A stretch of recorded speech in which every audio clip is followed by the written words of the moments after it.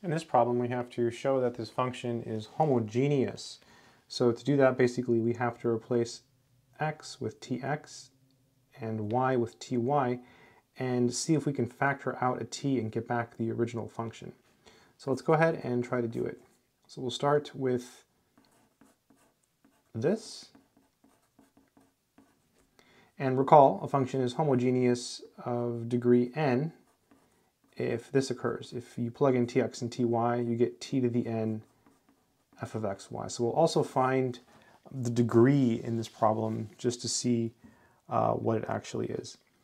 All right, so here, instead of x squared, we're going to have tx. So this is 8 tx squared plus 8 tx, and then y is ty, minus 10, and then y again is ty.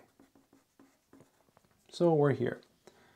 So now we can keep going. So this is equal to, let's see, t squared x squared. So you can pull, well, I'll leave it like this, 8 t squared x squared, and then plus 8 t squared xy, then minus 10 t squared y squared. This is equal to, so now we can pull out a t squared. So it'll be 8x squared times t squared. This gives us this, so 8x squared.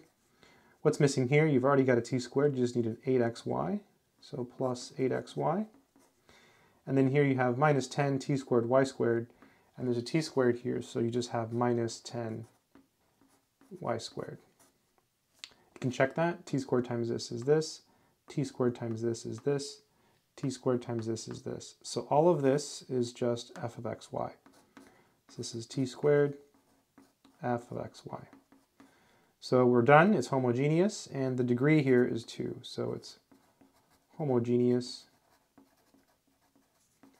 of degree 2. I hope this video has been helpful. Good luck.